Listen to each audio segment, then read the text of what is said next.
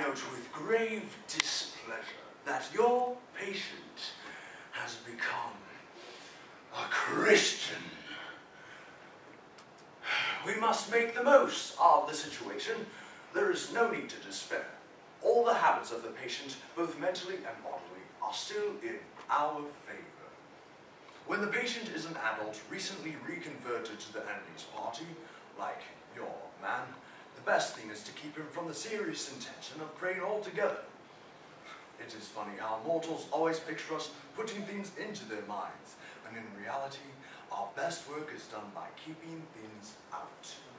Your affectionate uncle, Screwtape.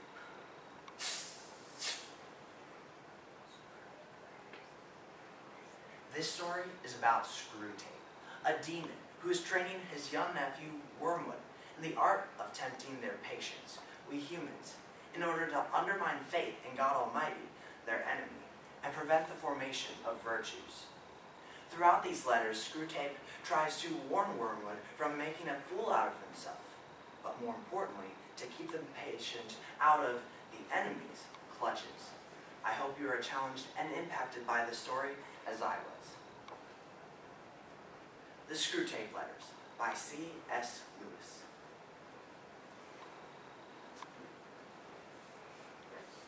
My dear Wormwood, I am very pleased by what you tell me about this man's relations with his mother. But you must press your advantage, Wormwood. Build up in that house a good settled habit of mutual annoyance, daily pinpricks. When two humans have lived together for many years, it just so happens that each has tones of voice and expressions of face which are almost unendurably irritating to the other. Work on that. Bring fully into the consciousness of your patient that particular lift of his mother's eyebrows, which he learned to dislike in the nursery, and make him think how much he dislikes it.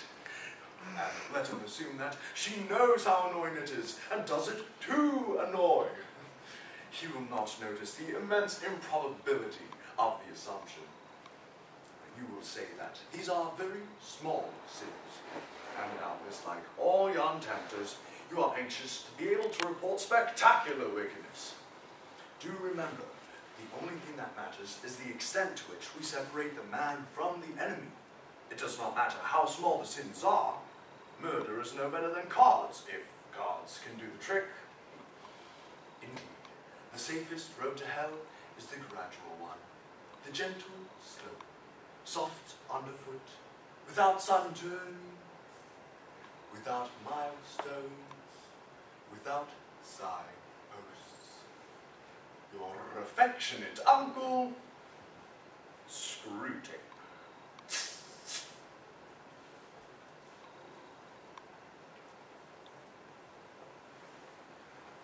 My dear Wormwood, it is a little disappointing to expect a detailed report on your work and to receive instead such a vague rhapsody as your last letter. You say you are delirious with joy because the European humans have started another of their wars.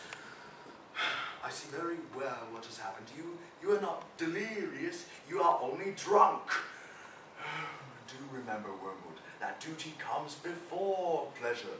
So do not allow any temporary excitement to distract you from the real business of undermining faith and preventing the formation of virtues. I warn you not to hope too much from a war. Suffering is an essential part of what the enemy calls redemption. So that a faith which is destroyed by a war or pestilence cannot really have been worth the trouble of destroying. Your affectionate uncle, Screwtape.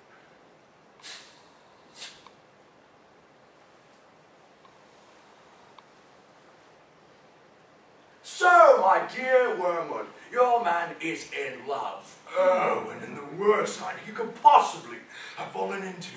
Not just a Christian, but such a Christian. Vile, sneaking, simpering, demure, monosyllabic, mouse-like, watery, insignificant, virginal, filthy, insipid, two-faced little cheat! That little brute, she makes me vomit. Looks as if butter wouldn't melt in her mouth, and yet has satirical wit. The sort of creature who'd find me funny. A cheat every way. Oh, then, of course, he gets to know the woman's family. Could you not see that the very house she lives in is one that he ought never to have entered? The whole place reeks of that deadly odor. The very gardener's beginning to acquire it. The dog and cat are tainted with it. And a house full of impenetrable mystery. Meanwhile, you disgusting litter! My dear Wormwood, I am ever more anxious to see you, united to myself in an indissoluble embrace. Your affectionate uncle, Screwtape.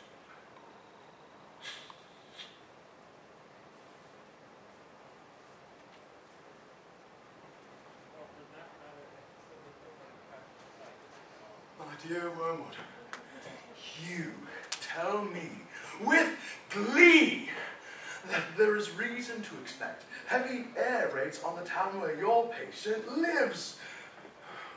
Wormwood, do you not know that bombs kill men? Or do you not realize that the patient's death at this moment is precisely what we want to avoid?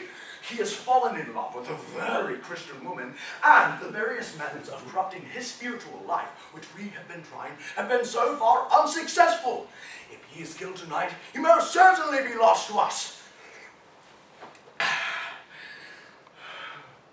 This is so obvious, I'm ashamed to write it. Sometimes I wonder whether you think you were sent into the world for your own amusement. Wormwood, whatever you do, keep your patient as safe as you possibly can. Your affectionate uncle, Screwtape.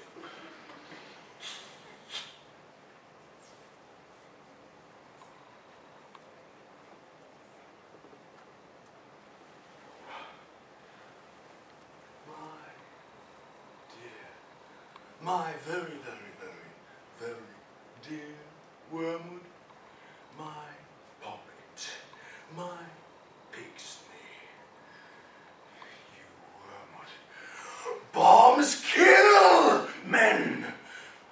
You killed him tonight.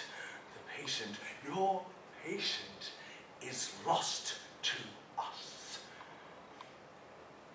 You have let us all slip through your fingers. How well I know what happened when they snatched him from you. There was a sudden clearing of his eyes as he saw you for the first time and recognized the part you had had in him and knew that you had it no longer. He got through so easily. Sheer instantaneous liberation. Did you mark how naturally the earthborn vermin entered the new life? How all his doubts became ridiculous? Oh, defeated, outmaneuvered fool! I think they will give you to me now, or a bit of you. If only we could find out what the enemy is really up to. Sometimes I am almost in despair. All that sustains me is the conviction that our realism, our rejection of silly nonsense, must win in the end. Meanwhile, I have you to settle with, Wormwood! Most truly, I do sign myself your increasingly